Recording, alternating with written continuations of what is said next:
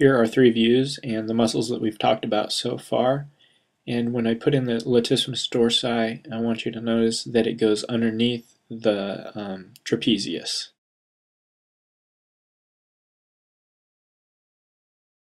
So let's look at the naming of this muscle. We have the latissimus dorsi. Dorsi just means on the back, so like a dorsal fin on a fish or something like that.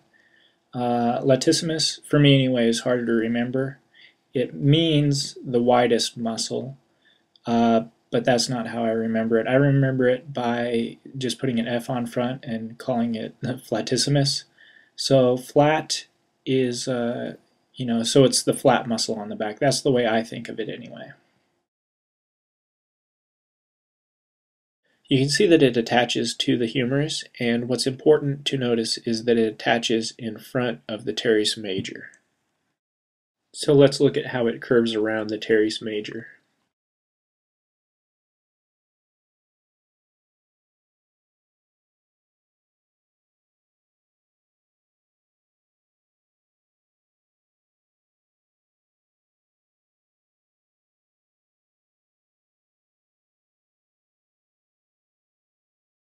Underneath the arm is pretty complicated, and the way to deal with that complexity is just to remember it piece by piece.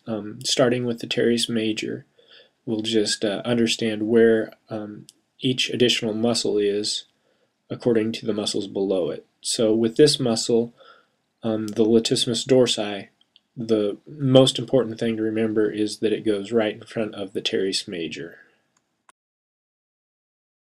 Let's look at the attachments. In blue we have teres major, and red we have the latissimus dorsi. The yellow is the bicipital groove, which we'll talk about later.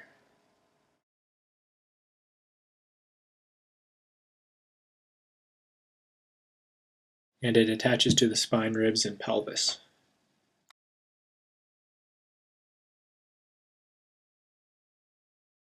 I think this is one of the muscles that, where looking at the clay representation of it, really does give you a better sense of its shape.